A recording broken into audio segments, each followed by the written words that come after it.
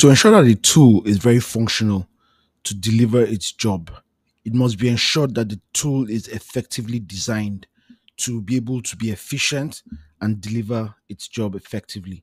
Today, we'll be looking at roller comb bits and how they are designed to ensure that they are very functional and efficient in drilling operations. Good day, everyone. My name is Ugo Koli. Today, once again, we'll be looking at drill bits and specifically roller comb bits and how they are designed. So, getting right into the meat of it, just hold on a second. The course outline is as follows. We'll be looking at the roller comb bits, the components of the roller comb bits. We'll be looking at the types of bearing that they have. We'll be looking at the roller comb bearings and the load distribution. This is actually one of the kind of bearings we have. That's the roller bearing. We'll be looking at the friction bearings and how they are designed, and of course their load distribution. Then we'll be looking at the how the formation responds to the weight on bit as per the design of the roller comb bit. And we'll also be looking at what's the RPM. That's how how drilling operations, how the rate of penetration responds to the RPM as well. So on this slide, we'll be looking at the roller comb bits, the components of the roller comb bits. So looking at the pictures from left to right, here you have the API pin, here you have the leg, the shirt tail, the nozzle boss, the nozzle, and the cone. So right up here, you have the lubricant reservoir. If you blow that up here, you see the lubricant reservoir here. The cover is over here. Then you have the lubricant cover here. That's moving all the way to the right. Then that's the lubricant pathway where it goes down to lubricate the ball bearings and the seals. Move right to the middle picture. You have your tungsten carbide hard facing here that prevents the formation from eroding the big gauge. Then you have your outer row gauge right here with the cutting structure, and then you have the inner part of it. So this is the outer, this is the inner lubricant reservoir, the tungsten carbide hard facing, then the inner row cutting. Then moving in here, you have the primer inner bearing, the secondary inner bearing and the primer outer bearing that help for the rotation of the roller cones. So what kind of bearing types do we have?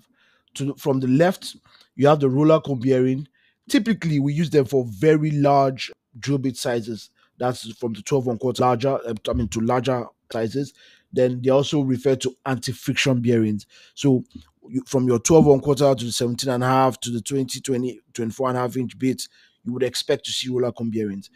Then for the friction bearings, for bits that are 12 1 quarter, you will expect to see friction bearings there, and they also referred to as journal bearings. So this is pretty much what they look like inside.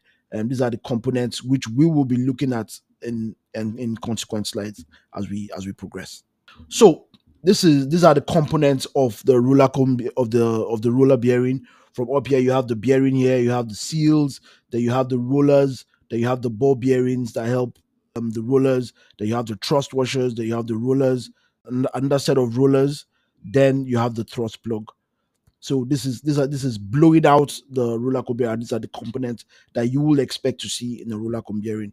When you drill with the roller cone bits with roller bearings and you apply load from the top, from these arrows you can see clearly that where you expect to see the highest applied load is directly opposite the drill string. So it's expected that when you apply load from the top, you expect to get the highest response right here directly opposite the where you are applying the load from. So it's clearly it says here it has the highest endpoint loading, more reliable bearing capacity at high RPM. So with the roller comb bits with roller bearings, you expect it to be most durable with very high RPM.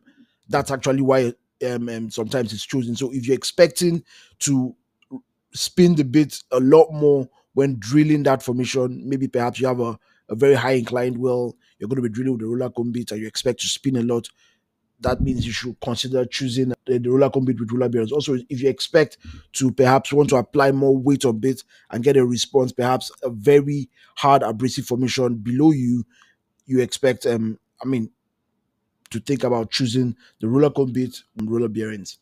For the friction bearings, these are what friction bearing looks like when you explode it. You have the bearing here, you have the seals, you have the bearing sleeve, the ball bearings, the thrust washer, and the thrust cap. So this is pretty much what the friction bearing looks like. And for the friction bearing, you see that all these arrows clearly look equal. So what it tells you is that when you apply load from the top, you expect to have even load distribution across the bearings. So what does this mean? It means that when you put load from the top, all the bearings would sort of receive the same load. And how does this help this bit? You see that you will agree with me that because of this even distribution, this friction bearing is more likely to last longer. When you compare with a bit that when you apply load and you're getting the same response from directly under it, and meanwhile you're not getting equivalent response on the side, you will agree with me that that bearing is going to damage quicker. But when you're applying the load when you're applying load to a particular bit, when you apply load to a particular bit and you are getting equivalent response across every facet of the bearing, you would expect this bit to last longer. And that's why you see here it has higher load capability. This is because it's able to distribute that load accordingly, and it has even load distribution.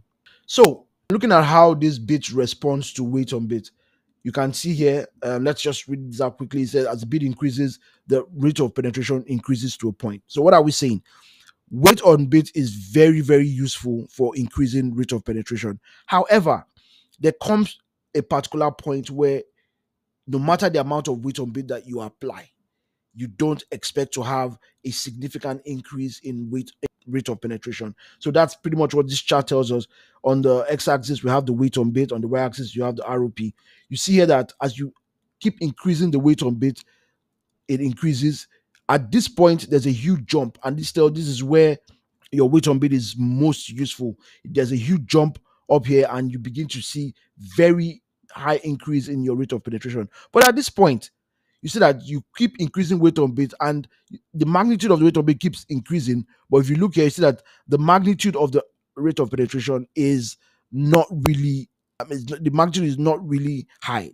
There's an increase, but I mean, you pretty much look at this and it looks like a straight line. So that's what this diagram is telling us. So that's why the drill out test is actually very important when you want to start drilling, to be able to optimally choose what weight on bit and RPM that you will want to drill that particular hole section with.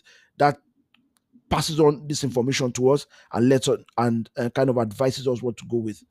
And so same as the RPM, the revolutions per minute kind of tells you at what point. This chart tells us how quick how the response to the rate of penetration when we rotate the pipe. So on this chart, on the y-axis you see the ROP, on the x-axis you see the RPM. You will notice that as we increase the RPM, we get subsequent increase in rate of penetration. But at this point, you see that no matter the RPM, how much we try to increase that revolutions per minute, the ROP does not increase further. So it increases but gets to a point and it stays still. So thank you very much, everyone, for listening to this topic. We'll go ahead to speak about other components of the roller comb bits and how they are designed. We'll also talk about PDC bits and how they are designed and how these components affect their efficiency. And we'll also go to talk extensively about how these bits are graded post drilling operations. Once again, thanks for following this video all the way to the end. Please do not forget to share, like, and subscribe. See you on the consequent videos. Bye for now.